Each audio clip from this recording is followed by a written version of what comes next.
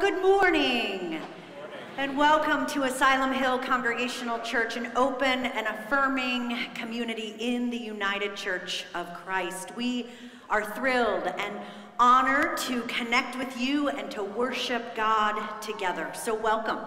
Welcome to those of you who are live streaming this morning from different parts of the country and different parts of the world. We are thrilled you are able to connect with us. And I will just mention, for those of you who are live streaming, today we will be celebrating the sacrament of communion together later on in our service. So you might want to make sure that you have some elements to commune with. A cup of coffee, a cup of juice, whatever it is, and some bread of some kind. Also, welcome to those of you who are catching our service later on in the week via our YouTube channel. And welcome to those of you who are here at 814 Asylum Avenue. It is a joy to be able to be together and to worship our God in one another's presence. I would ask that everyone would take a moment, either now or in the next hour or so, go to ahcc.org and sign in. While you are on our website, you can also send in a prayer request. This helps us, your pastors, know what is on your hearts and what is on your minds and how we can best lift you in prayer, not only today, but in our week as well. Also, please make sure that you are receiving our Friday email. If not, you can also sign up to receive that weekly email on our website. A few announcements this morning. Directly following worship, we invite everyone into a time of fellowship in Drew Hall. You can access Drew Hall by either door to the right or the left here up front of the sanctuary. And also, following worship, Reverend Darrell Goodwin, our executive conference minister, who is here with us this morning and will bring us a good word later on in the service.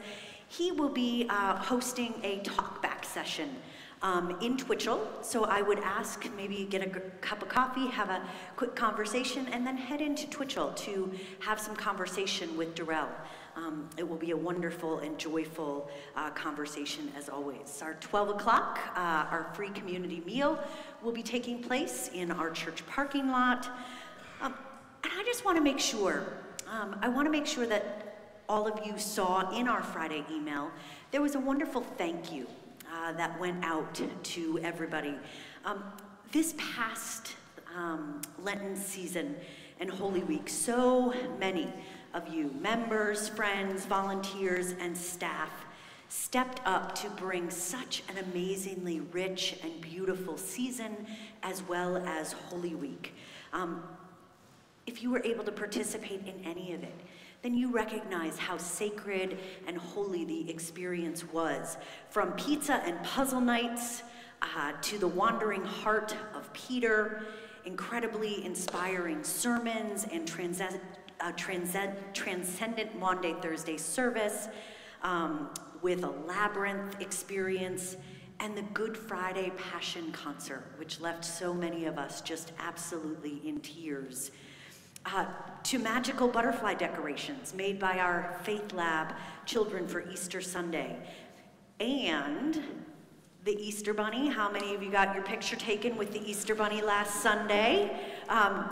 Much ado was made about almost everything. And I just want to make sure that we thank our staff and our volunteers and members and all of you who participated, because really it was what it was because all of you were part of it in some way. So thank you. Thank you. And if you thought we were going to be taking a post-Easter break, think again. Today we have as our guest preacher, Reverend Darrell Goodwin. As I said, Darrell is the executive conference minister for the Southern New England Conference of the United Church of Christ. He and his husband Kenny have dual membership here at Asylum Hill.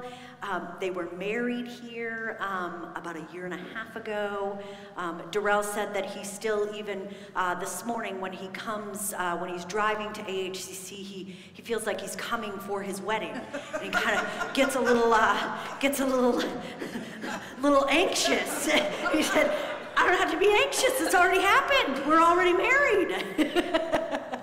A good anxiety, Kenny, a good anxiety.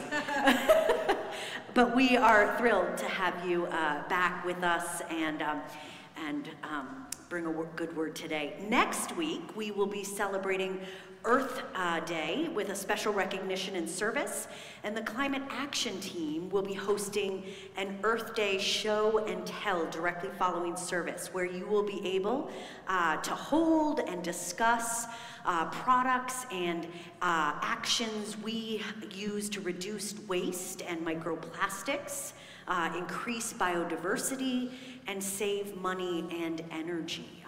You're also invited to bring your favorite way to reduce, reuse, and repurpose, a way that you might want to share with others. The following Sunday, April 21st, and this is really, really important.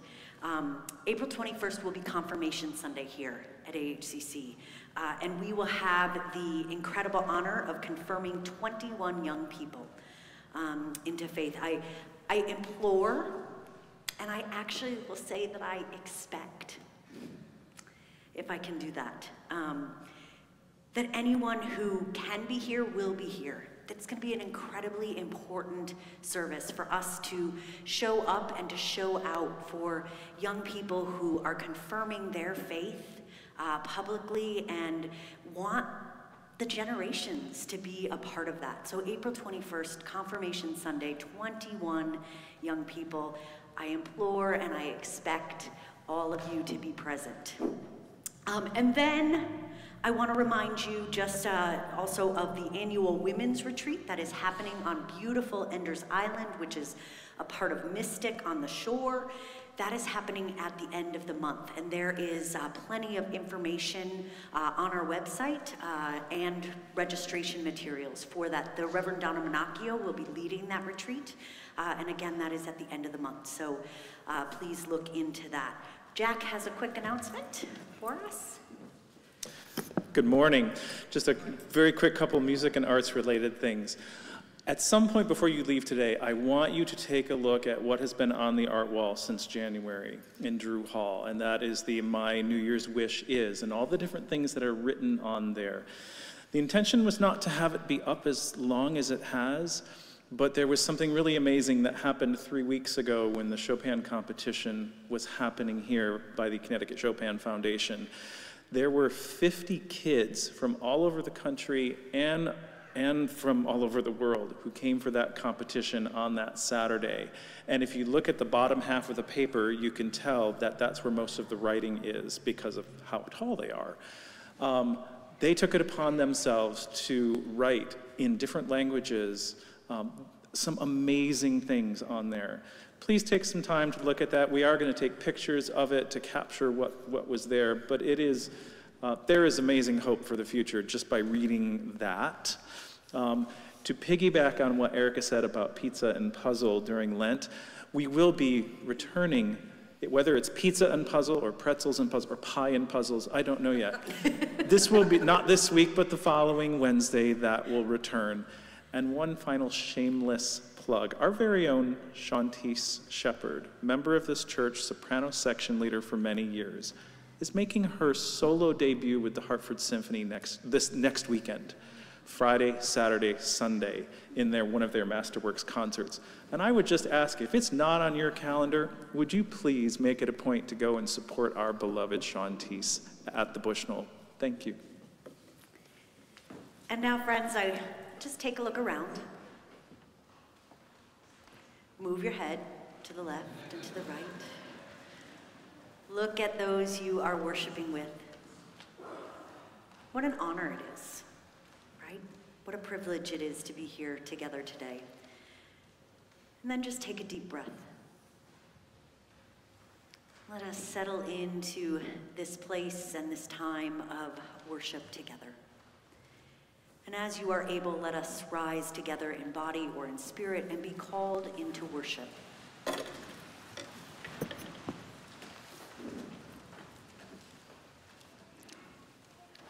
Jesus said, "Follow me." Jesus said, "Take heart, it is I. Do not be afraid." Jesus said, "Forgive 70 times 7. Jesus said, Feed my sheep." in response we say, here's my heart, take and seal it. Seal it for thy courts above. Let us worship God with all our hearts.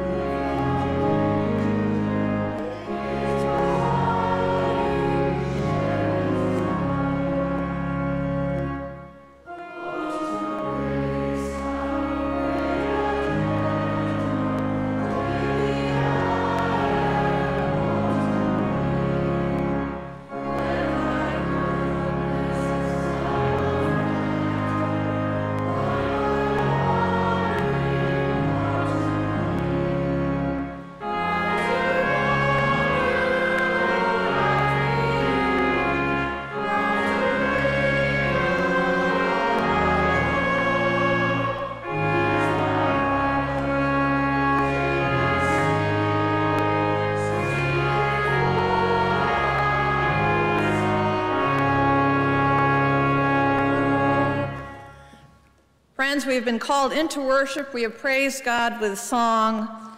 We are now called to recognize each other, within each other, the light of the risen Christ. For truly Christ is risen indeed. Let us share the peace of Christ with one another.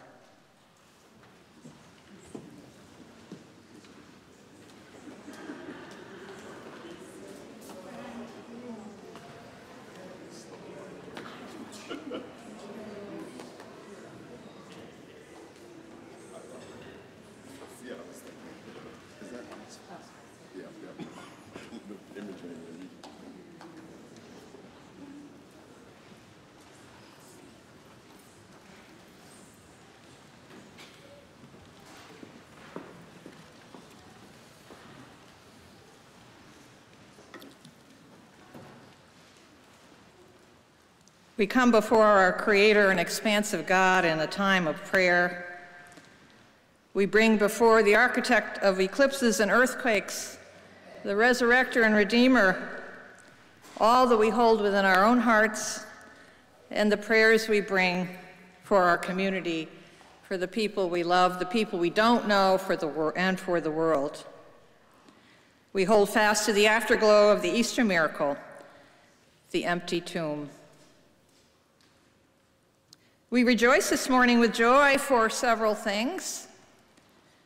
that I bring before you this morning. Our Faith Lab children, we wish to give our thanks to them and thank God for them. I don't know if any of you had a chance to look closely at the little butterflies and crosses that decorated the sanctuary last Sunday, Easter Sunday, but they did a lot of work, and we appreciate that work and Pastor Jordan's work, encouraging them to be here, and that we all love them. We thank God for them. We also thank God, as you heard earlier, from Reverend Erica, for the 29 confirmands that will be confirmed on April 21st next week. There's 21, that must mean something, so we've got to figure that out. But we give thanks to God for these young people who are committing their faith to God. We also pray for those in need of healing, in need of succor, comfort, whether it's broken relationships, illnesses, inequities, and oppression, justices. We especially lift up in our own community today the names of Haywood Alexander, Betty Cronin, Barbara Matthews, and Pamela Palmer as we pray for their well-being. And we ask God to grant that they and all those in the world who are suffering in mind, body, or spirit be recipients of God's healing love, strength, and courage. And now let us take a moment of silence to have our conversation with God about the things that are only between God and ourselves.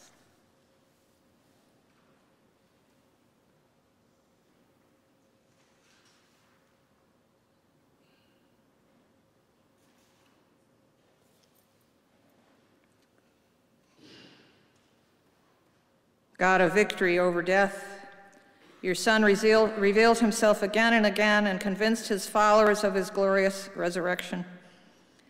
Grant that we may know his risen presence, in love obediently feed his sheep and care for the lambs of his flock, until we join the hosts of heaven in worshiping you and praising him who is worthy of blessing and honor.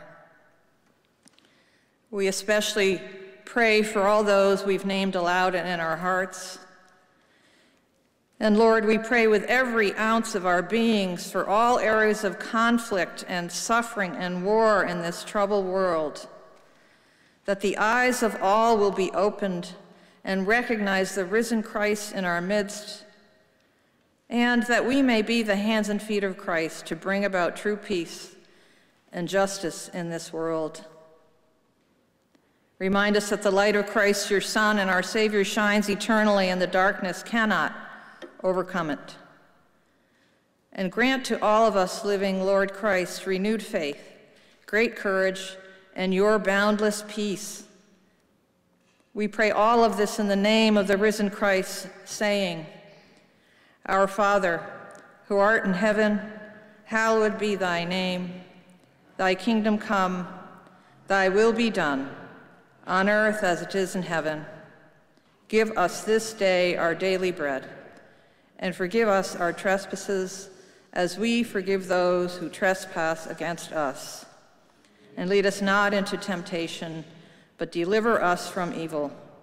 For thine is the kingdom, and the power, and the glory forever and ever. Amen.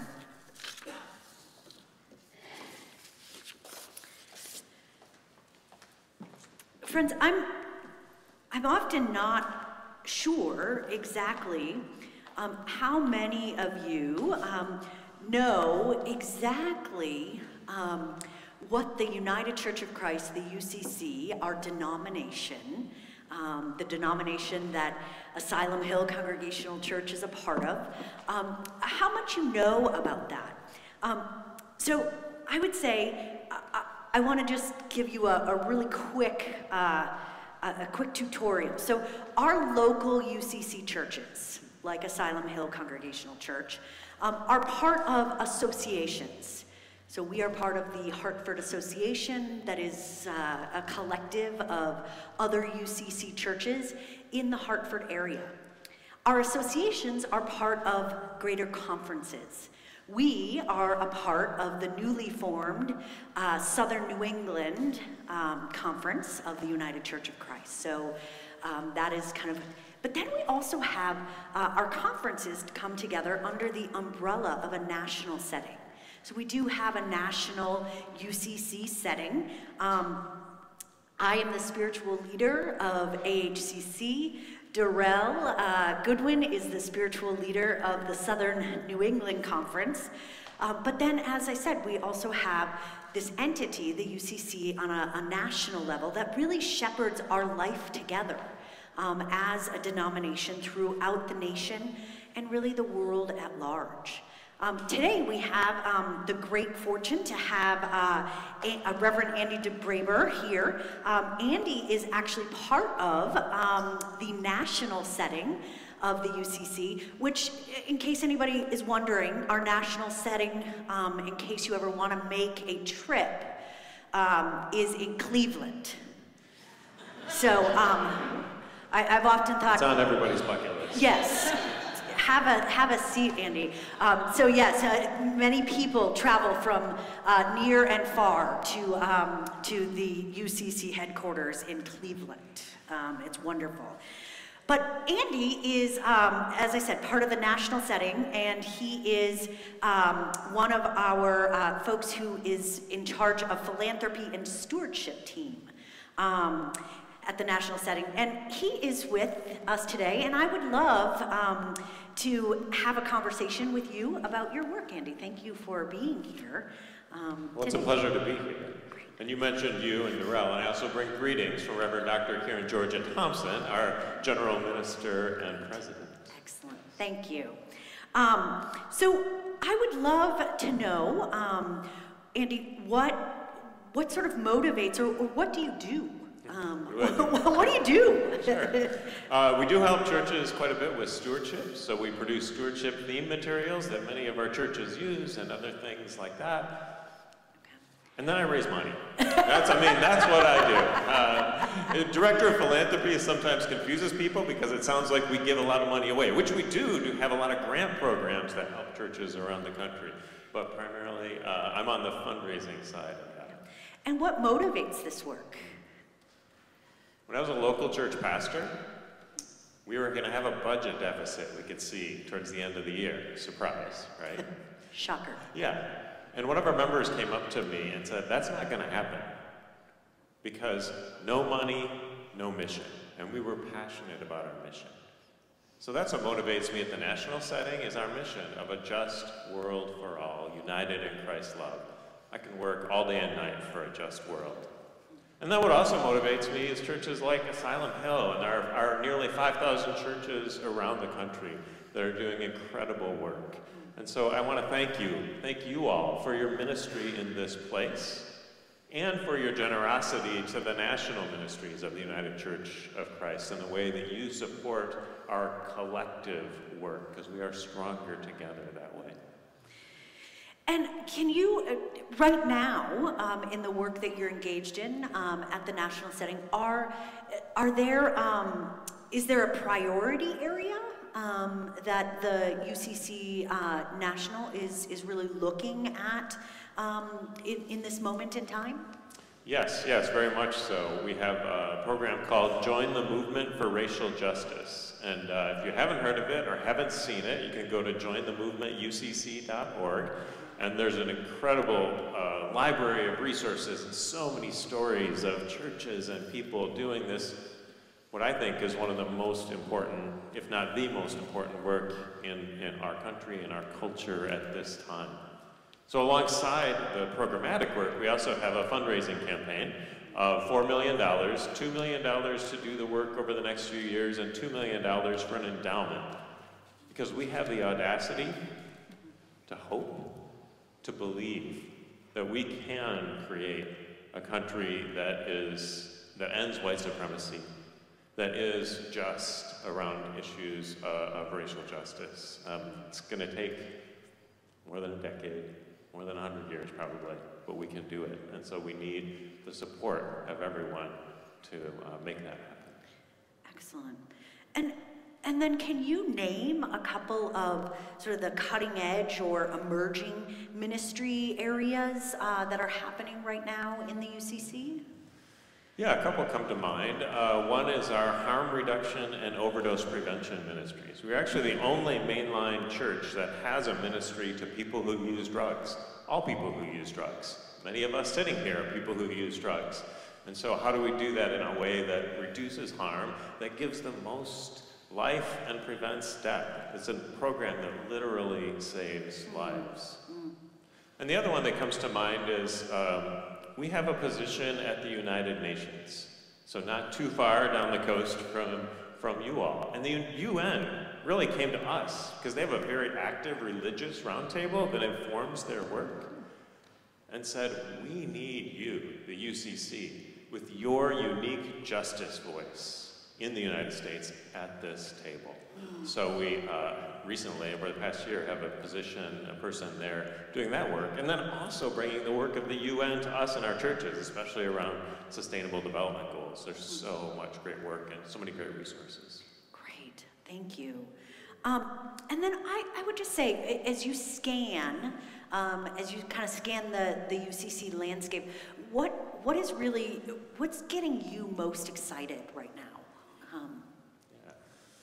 What gets me most excited is seeing churches like Asylum Hill that are active and figuring out how to be church in your community, and the work we're doing around what does the church look like in the next 5 years, 10 years, 20 years. We have so many communities and congregations that are practicing new ways of being. And there's a church, I live in Michigan, and there's a new church start there that is partnered with Habitat for Humanity in building homes around them, in particular to shelter not only folks and families that are homeless, but also LGBTQI+ folks that's a conservative part of the country up there, who are often kicked out of their homes.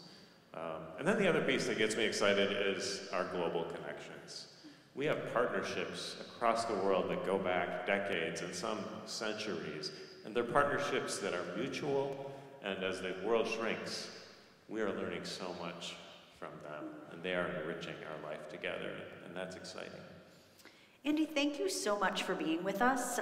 It's just great for us. I think often we can become insular, and we can begin to think that we exist on our own and are not connected to a larger body. And so it's wonderful to have you here. I thank you for coming and for just sharing some of the things that you are excited about within our denomination. So thank you very much. Yeah, thank you. Thank you for all you do and the way you connect with us. Thank you very much.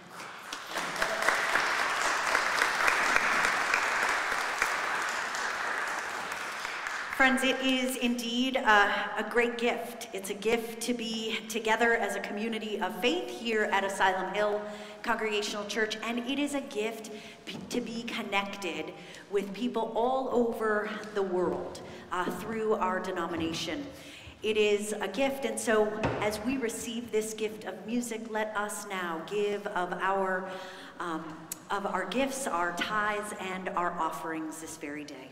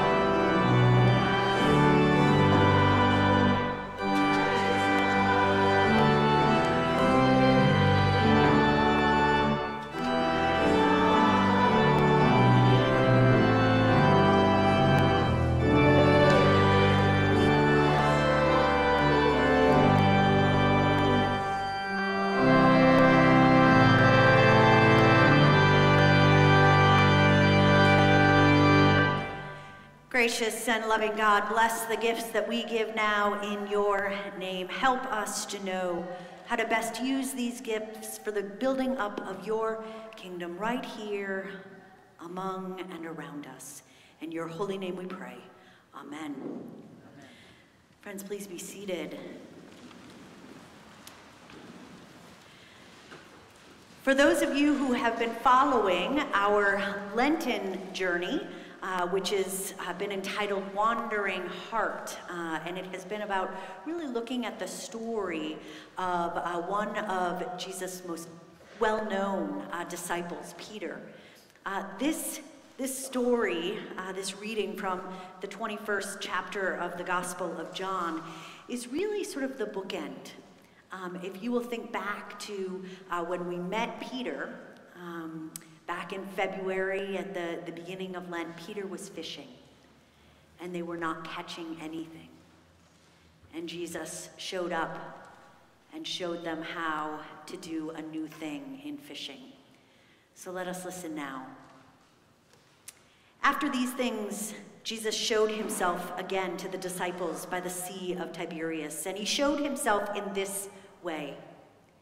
Gathered there together were Simon Peter, Thomas, called the twin, Nathanael of Cana in Galilee, the sons of Zebedee, and two others of his disciples.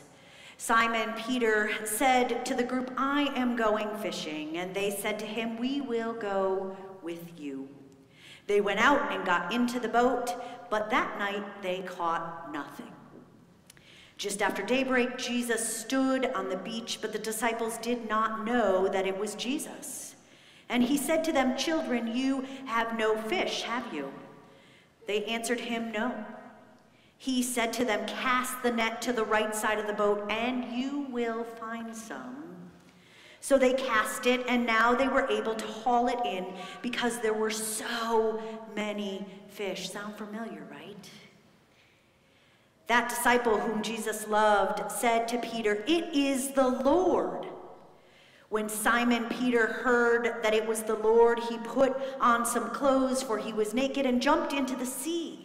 But the other disciples came in the boat, dragging the net full of fish, for they were not far from the land, only about 100 yards off. When they had gone ashore, they saw a charcoal fire there with fish on it and some bread. Jesus said to them, "Bring some of the fish that you have just caught." So Simon Peter went aboard and hauled the net ashore full of large fish, 153 of them. And though there were so many, the net was not torn. Jesus said to them, Come, beloveds, and have some breakfast." Now none of the disciples dared to ask him, "Who are you?" because they knew it was the Lord. Jesus came and took the bread and gave it to them, and did the same with the fish.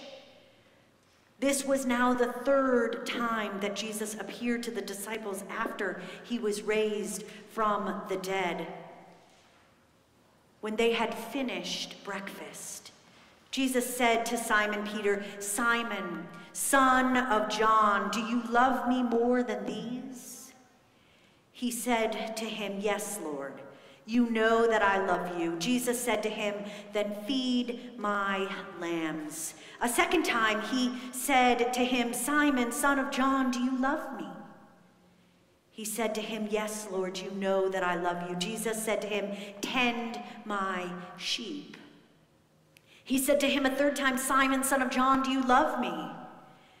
Peter felt hurt because he said to him the third time, "Do you love me?" And he said to him, "Lord, you know everything. You know that I love you." Jesus said to him, "Then feed my sheep. Very truly, I tell you, when you were younger, you used to fasten to your own belt and to go wherever you wished. But when you grow old, you will stretch out your hands, and someone else will fasten your belt around you and take you where you do not wish to go." He said this to indicate the kind of death by which he would glorify God. After this, he said to him, Come and follow me. This is the word of God for the people of God. Thanks be to God.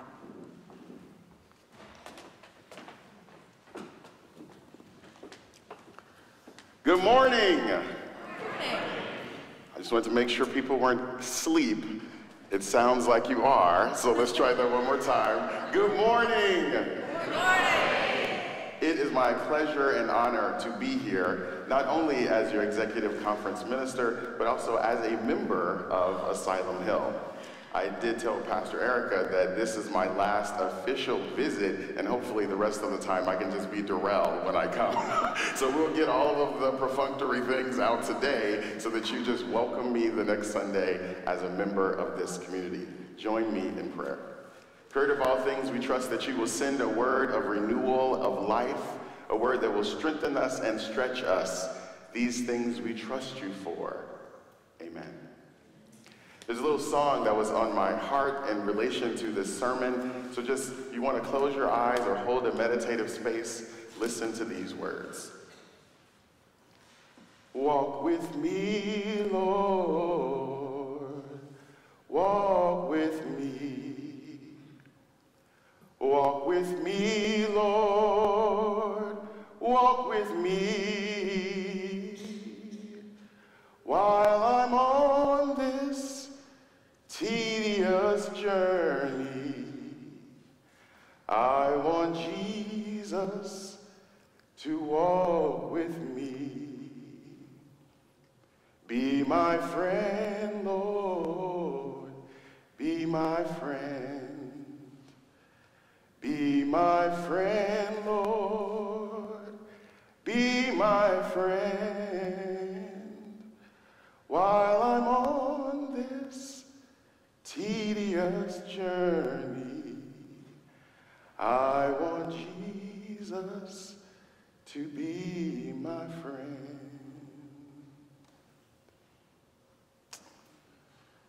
My siblings, we are walking on a journey. And if we pay attention to the societal tapes of that journey, it seems as if we are meant to walk that journey alone. We pay attention to the way we're socialized. We are supposed to walk that journey with individual chutzpah and energy. You are rewarded, you are celebrated if you can say, I am independent, I am strong, I am universally by myself, and hear me roar. But somehow that narrative and that tape seems to be incongruent with our faith. The sermon topic I've offered to you today is, you can't fish alone.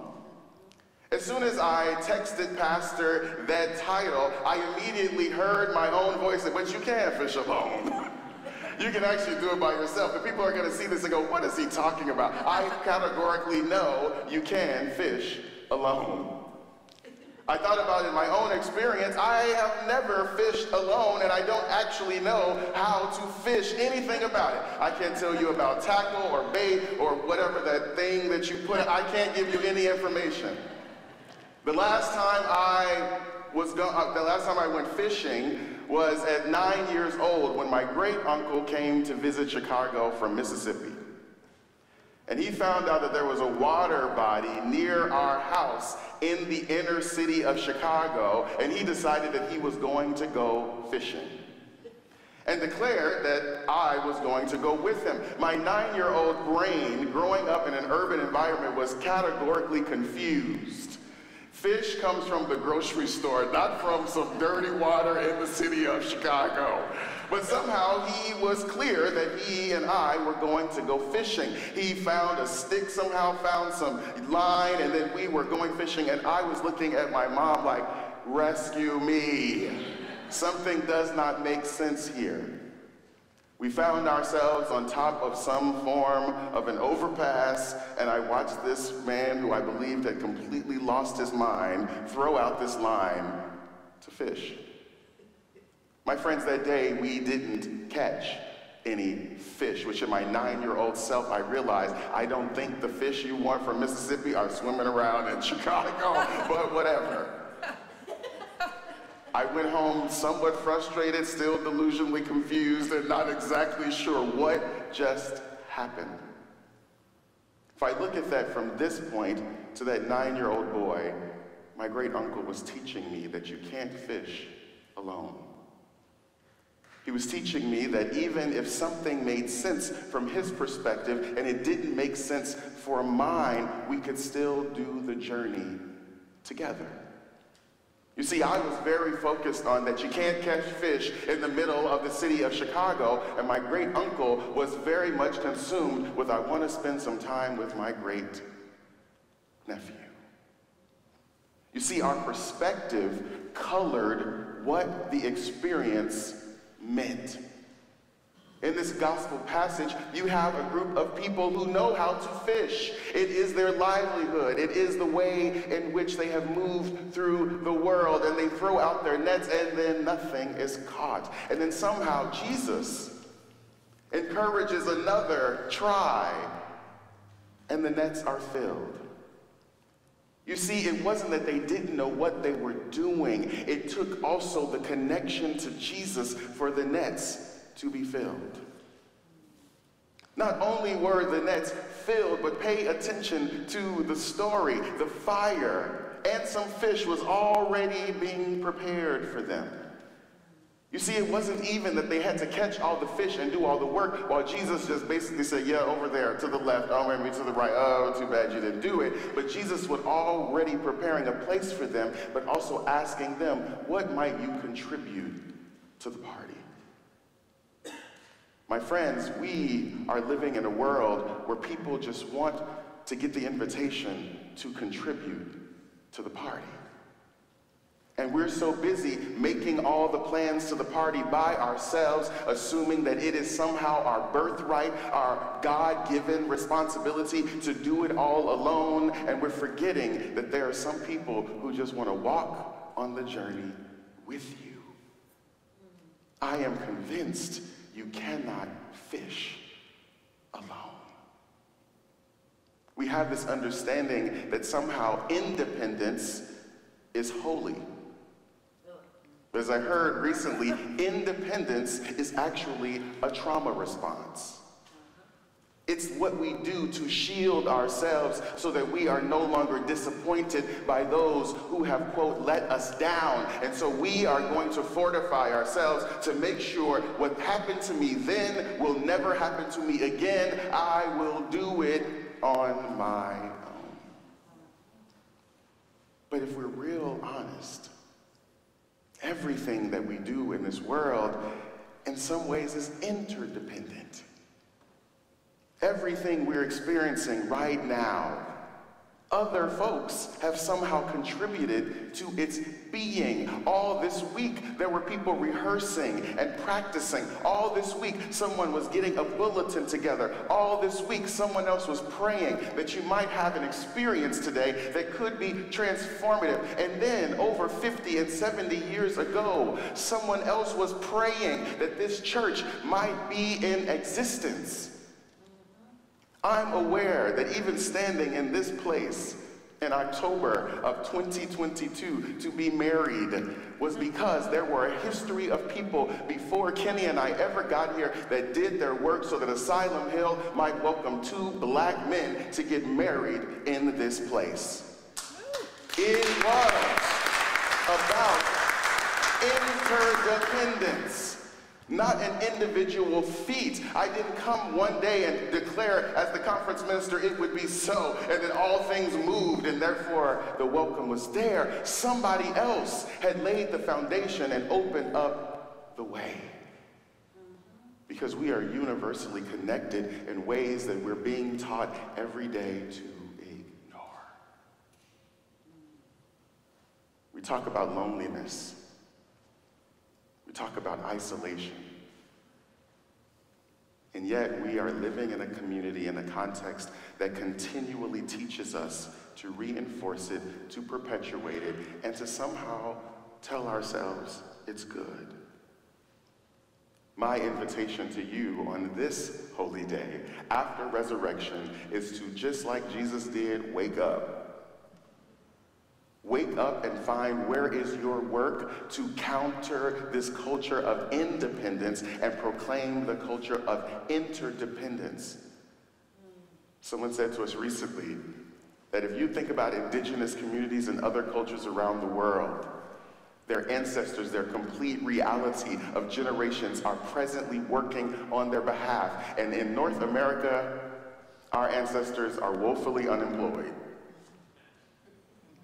We are not thinking about a community that extends beyond ourselves. We're not thinking about those in the front and the back and to the left and the right of us. We are thinking about, how do I survive? But what if the Holy Spirit wanted you to thrive? What if the Holy Spirit wanted you to not fish alone? Next door to us, and they don't watch this, next door to our house are some more UCC people. Congregational members. We fellowship, we talk to them, but my God, a couple of weeks ago, they decided that they were going to cut down all the trees between our house and their house. They didn't call us, they didn't text us, they didn't, quote, ask our permission to do something on their property, but I was woefully distressed when those trees went down. And I was trying to balance my role, because am I your neighbor, am I your conference minister calling you to say, God bless you, what are you doing next door?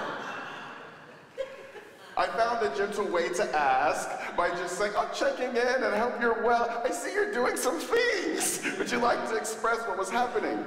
They said, oh, look, we had to clean that up. I think they accidentally cut more than we were expecting. And I'm sorry about the disturbance and so on and so forth. I got off the phone, blessed her on her way, and immediately told Kenny, we need to call about putting up a fence. These are the same neighbors that we've invited to sup at our table. The same neighbors who showed up with a cake on our first day of arrival. The same neighbors who, even though they live next door, still mail the Christmas cards so that they can come freshly with postage. But because we are rugged individualists, and in this place of New England, because they cut down those trees, then we must build a fence. Because how dare we be connected in a way that there wasn't the block that the trees created. We cannot fish alone. When we think about the promulgation of the gospel, the extravagant welcome of this place, there is someone outside of these walls who is woefully alone. Maybe at least in their mind, definitely in the heart, and it feels that way. But if I were to do the number count of everyone in this room, if every one of us committed to fighting that independence, discovering how we were interdependent, and reaching out to say, you do not have to fish alone, imagine the lives we might collectively change. Now, I end by saying it's easy to think about the people outside of the walls, right? I said that and you maybe thought, yes, I do know someone, and that's helpful, and I will go and do the work. What if I told you that some of those people are sitting right next to you? Right in front of you, right beside you. If we're really going to be church, what if I was honest and said some of those people are you? It is our work together to be the healing handiwork of God on the earth. It is not just for us to celebrate that somehow Jesus rose and so all the work is done. Jesus is also telling you to get up too. When we do that, we will do this transformative ministry called church. Jesus won't have to ask the question, do you love me? And we won't have to get frustrated like Peter. Obviously, I love you. I could be doing brunch right now, but I'm in this church. No, we would say, I love you because I saw my sibling thinking they had to be independent all by themselves. And I walked over and said, I struggle with that sometimes too. But what if we tried to be interdependent with one another? What if you didn't have to fish alone and I didn't have to fish alone? And somehow we put our lines together.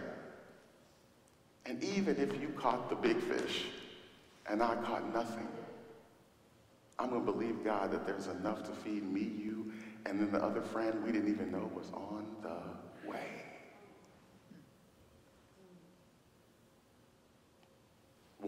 with me, Lord. Walk with me. Be my friend, Lord. Be my friend.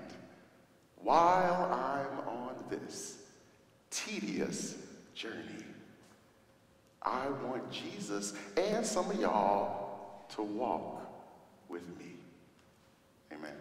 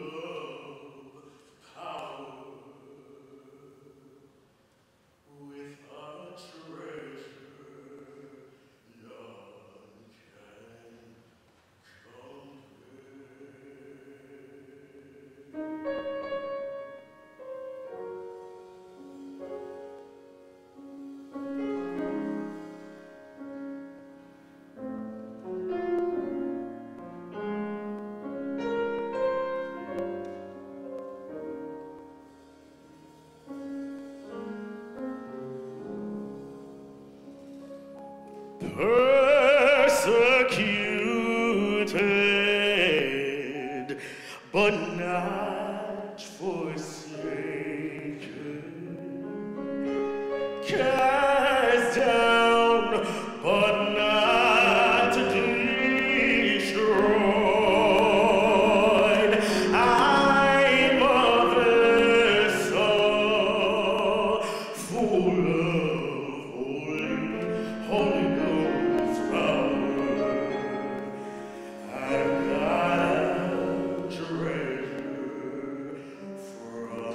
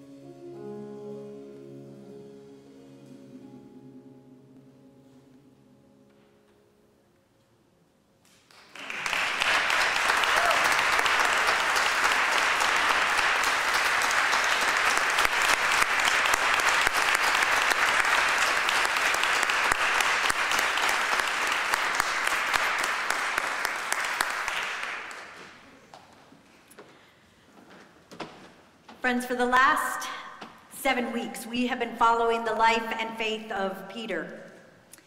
Despite being one of Jesus' most loyal disciples, Peter still made mistakes.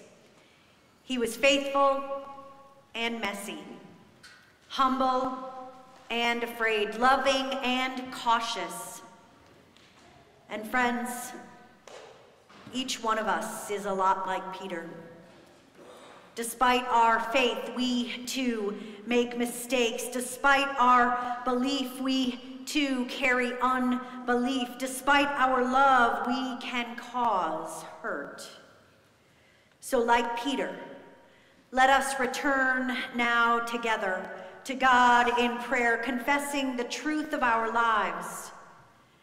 God's grace does not stop with that humble yet fearful disciple. Beloveds, God's grace reaches all the way to us. So let us pray together. Gracious God, like Peter, we crawl out of the boat only to sink.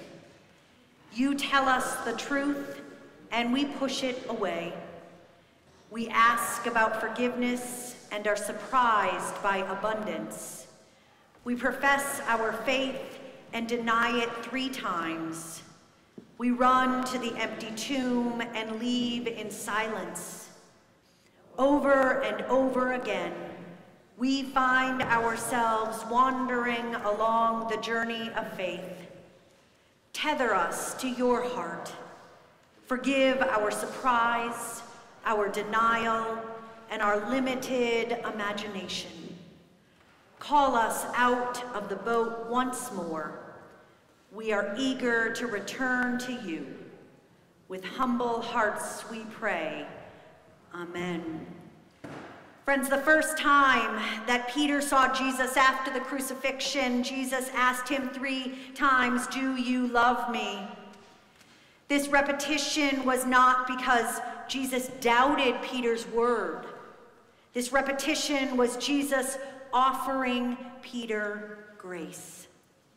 You see, the last time Jesus and Peter were together, Peter said 3 times, "I do not know that man." So when Jesus returned, he asked Peter, "Do you love me?"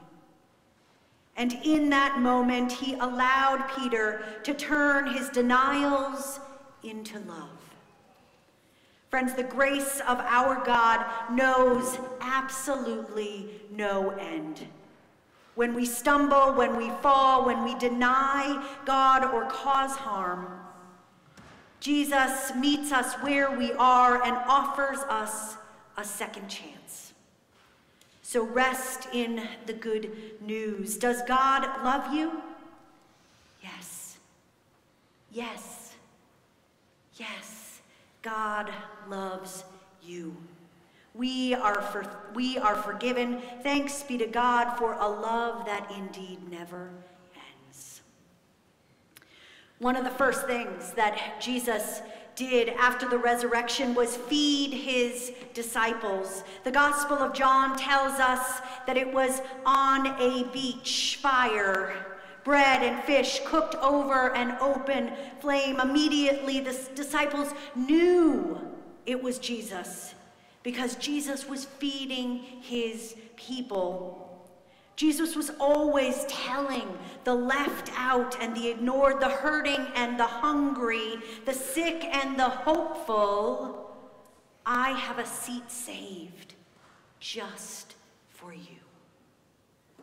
Friends, that is why we come to this table 2,000 years later. We come to remember, we come to be close, we come to get a taste of the kingdom of God. So come.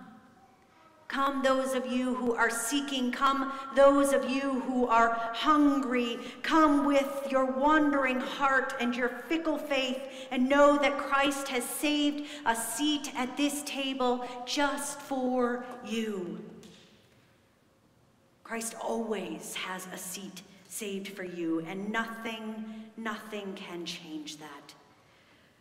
Friends, this is indeed the joyful feast of our God. for you. Beloveds, the bread is indeed broken this morning, and the cup is indeed filled with abundance. Let us come. Let us come and taste and see God's love and grace. Here at Asylum Hill Congregational Church, our table is open to all, full stop. All who come seeking that love and that grace. I want to let you know that today our Faith Lab students are here to experience that faith, that love, and that grace with us. We will take communion by intinction. We ask that you find one of the folks nearest to you who will have the bread and the cup, that you would take the bread, dip it into the cup, and receive God's love. Come, all is ready.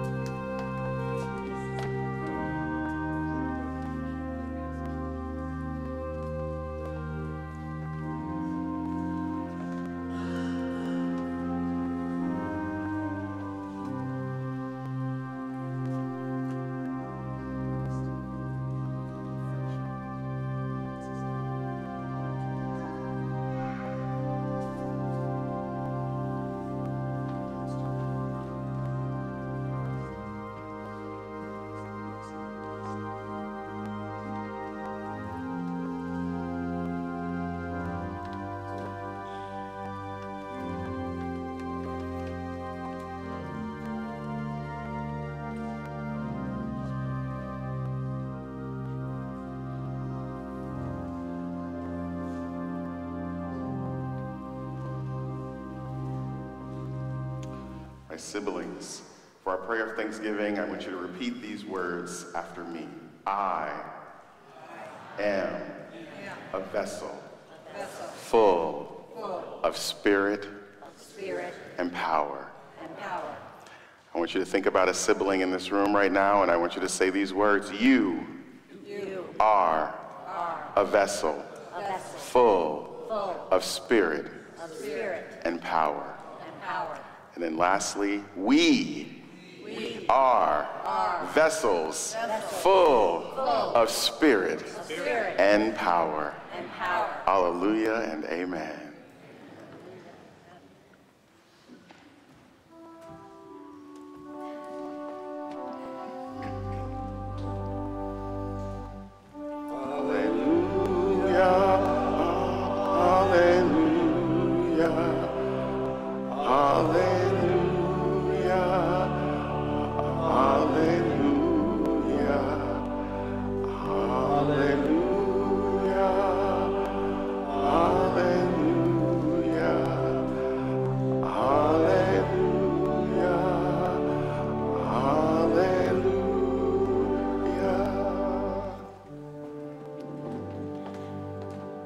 Friends, let us go forth today remembering that indeed we are vessels full of spirit and power. And let us be reminded that we never, ever have to go fishing alone. For we are always in the presence of God, with Jesus, the resurrected one, and in the Spirit. And we have one another. Amen. Amen. Yes, hallelujah.